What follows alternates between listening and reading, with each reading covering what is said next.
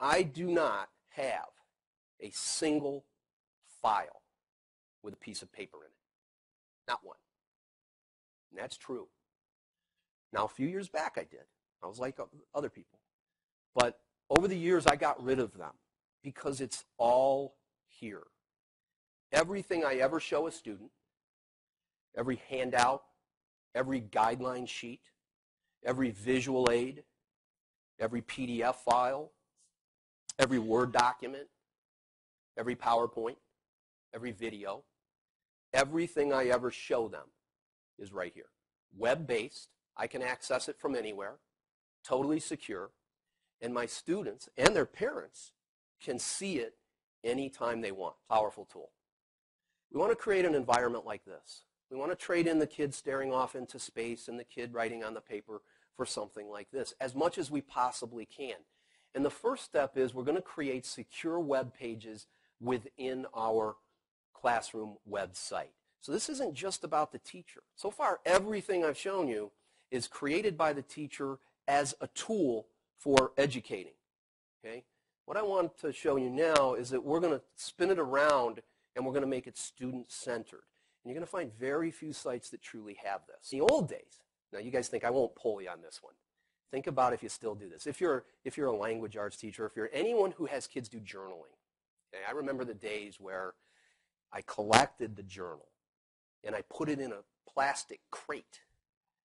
And then I want to grade them over the weekend, and here I go. You wouldn't know how bad my back is. I'm still recovering from that. Never again. It's all there. It's all right there. So, student does work. I come in. I go to the comments section. You can see here on this particular slide, there are 3 different comments in different months about the same project. This is an ongoing writing project that we had. And each time I come in, I've given them some sort of mini lesson and asked them to do something different. So I go in, I look to see that they've done it, and I give them feedback. Okay? Think of how nice this is today. In the old way, I would get a sheet of paper, and I would probably put a letter or points or a percentage on it. And I might make one little comment. And I would give it back to little Sally, and we'd move on. And she would get her 40 out of 50 or 30 out of 50 or whatever and be happy or sad, depending on what kind of grade she's used to, and move on.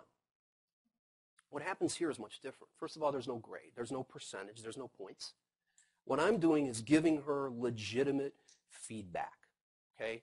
I like what you're doing. You're telling a nice story. I see plenty of emotion. You might consider. This is specific. And then I also ask them to tell me that they've made the change. They can come to me face to face and say, hey, I saw your feedback and I made the change.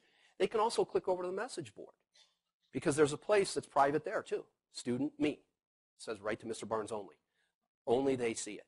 By the way, I didn't really cover that very much, but that's a really nice tool for kids who are reluctant to come to teachers, for kids who maybe are having a problem in class that's not academic.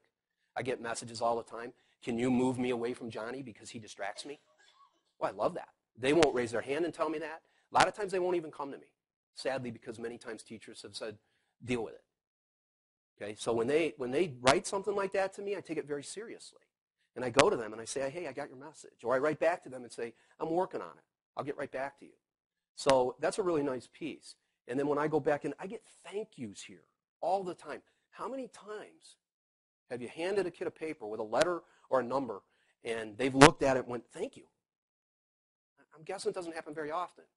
But when I take time to put this feedback in, it's amazing to me how many kids hit comment and write, thank you, Mr. Barnes. I just love that.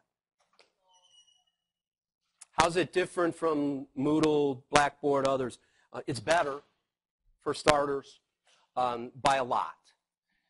Those things can do some of this, but not all.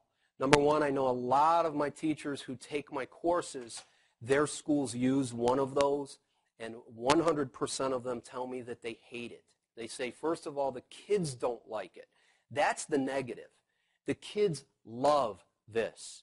I get 100% turn-in rate on anything that has to do with their site, with a blog, with the ability of them to find videos and embed them on their pages.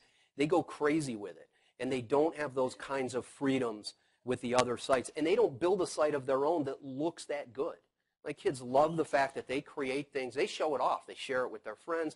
When it gets late in the year, they're asking me if they can keep it. But to me, it's just an incredible value. It's just amazing. Once you start doing it and you are a few years in like I am, you never want to quit. Thank you again, all of you, and for sticking around. I really appreciate it.